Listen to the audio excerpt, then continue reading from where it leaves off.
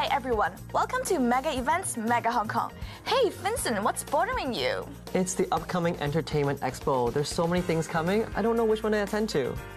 Entertainment Expo features 4 categories: films, television, music, and digital entertainment. Which one is in your mind? It's the 48th Hong Kong International Film Festival, which will be held from March 28th to April 8th. The festival features world and international premieres of Hong Kong and Asian films, and Asian premieres of international films. And this year they have Fruit Chan as the filmmaker in focus and showcase 10 celebrated films including Made in Hong Kong, The Longest Summer, and 3 Husbands. And there's the IFA Festival as well, which has started already since February 24th.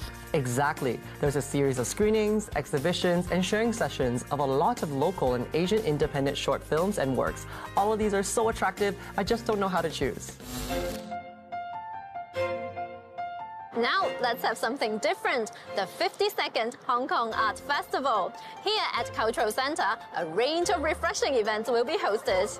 This year's festival will feature more than 1,400 international and local artists in over 150 performances of 45 programs, including music, dance, theatre, musical, and Chinese opera.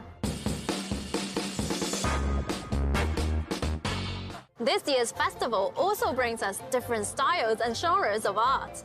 Exactly. Brighton Black, performed by the innovative Baltic Sea Philharmonic, combines Nordic heavy metal with classical music to offer audiences an unforgettable experience. Meanwhile, Van Gogh and Me, presented by the Netherlands Chamber Choir, combines emotional sound with interactive technology to bring to life the brushstrokes of Van Gogh and Klimt in a unique concert experience. Vincent, do you sometimes go worshipping in temples? Yes, I actually go to the temple quite often. Okay.